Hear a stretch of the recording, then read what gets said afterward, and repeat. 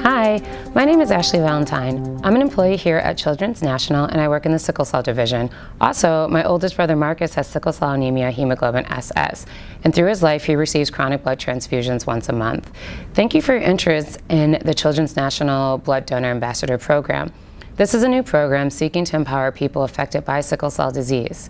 Through this program, we hope to raise awareness about the importance of blood donation and also to help recruit new blood donors. The purpose of this video is to explain the process and the importance of blood donation. We're also going to answer simple questions so that you can refer others to be part of the Children's National Blood Donor Ambassador Program. Blood donation saves lives. Children with sickle cell disease often need blood transfusion to treat problems like acute chest syndrome and splenic sequestration. For these sickle cell disease emergencies, transfusion can be the difference between life and death. Some children with sickle cell disease also require blood transfusion every month to prevent stroke. At Children's National, we care for over 70 children with sickle cell disease who need monthly blood transfusions. To just have enough blood for these children, we need over 2,000 units of blood each year. Blood type matching is very important.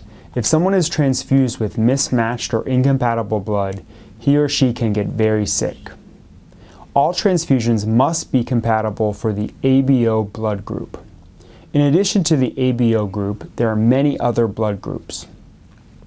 When people with sickle cell disease need a transfusion, we try to match for some of these other blood groups.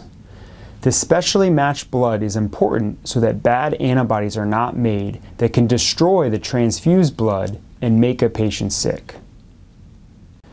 People are more likely to find a good blood match from someone of a similar racial or ethnic background.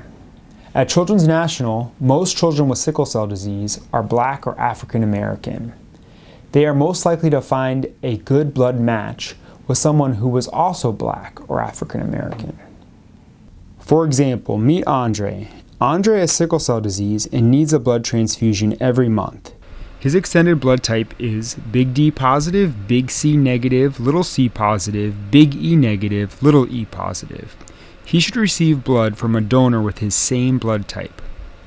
Meet Jessica, Janet, and Jim, who are all excellent regular blood donors. Only Janet matches Andre's blood type. Janet is the best donor for Andre. Children's National Blood Donor Center collects thousands of blood donations every year, but we need more donors. Specifically, we need more Black donors so that we can have our best matched blood for our children with sickle cell disease. We hope that with your help as a blood donor ambassador, we can recruit more donors from your community. As a blood donor ambassador, you will receive official materials like printed handouts and ambassador business cards. When you go into your community to recruit blood donors, follow these tips. First, share your personal story. Explain how sickle cell disease has affected you so that people will understand the importance of donating blood. Next, stress the need for more blood donors, especially Black blood donors, to help children with sickle cell disease. Next, explain the blood donation process, like how long it takes. You should also encourage people to set up an appointment to donate blood at the hospital. Finally, give out your personal Blood Donor Center ambassador card so we know who recruited the donor. We want to prepare you to answer some common questions. If you don't know the answer, that's okay. Please direct all other questions to the Blood Donor Center. How does someone schedule an appointment to donate blood? Call 202-476-5437 or visit the website www.cnmcblooddonor.com. The Blood Donor Center is open Monday through Friday and every second and fourth Saturday from 7 to 4 p.m. The Blood Donor Center is located within the hospital at 111 Michigan Avenue Northwest on the second floor next to the cafeteria. Free parking is provided for blood donors. How long does it take to donate blood? The entire process of blood donation takes about an hour. The actual collection of blood from a donor takes less than 10 minutes. Before someone can donate blood, he or she must answer questions to determine if he or she is eligible to donate. Potential blood donors also have their vital signs checked to make sure it is safe for them to donate. After the blood is collected, Donors are given a snack and must wait in the donor center for at least 10 minutes. Can everyone donate blood? No. We have rules about who can donate blood to make sure the blood is safe to transfuse. We don't expect you to know all these rules, but you can refer people to the donor eligibility handout. Can someone with sickle cell trait donate blood? People with sickle cell trait cannot donate whole blood, but they can donate platelets. Platelet transfusions are very important for children with sickle cell disease who undergo bone marrow transplant. We often have a limited supply of platelets, so platelet donations are also very much appreciated. Platelet donation takes longer than whole blood donation and involves being hooked up to a machine. Does it hurt to donate blood?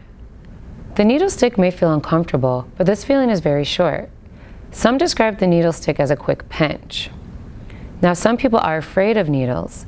You can reassure them that the discomfort is short, and you can also motivate them to donate blood by explaining how their blood donation will help people living with sickle cell disease.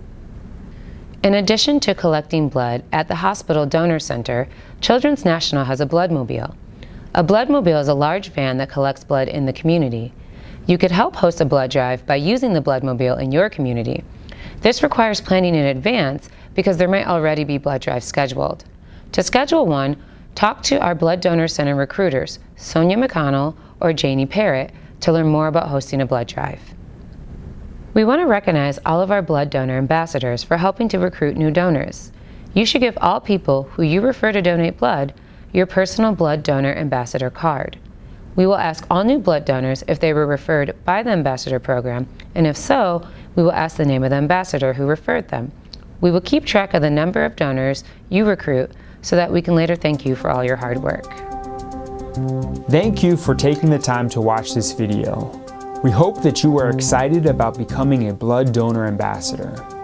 To become an official ambassador, please come to the Blood Donor Center to sign up and pick up your blood donor ambassador tools.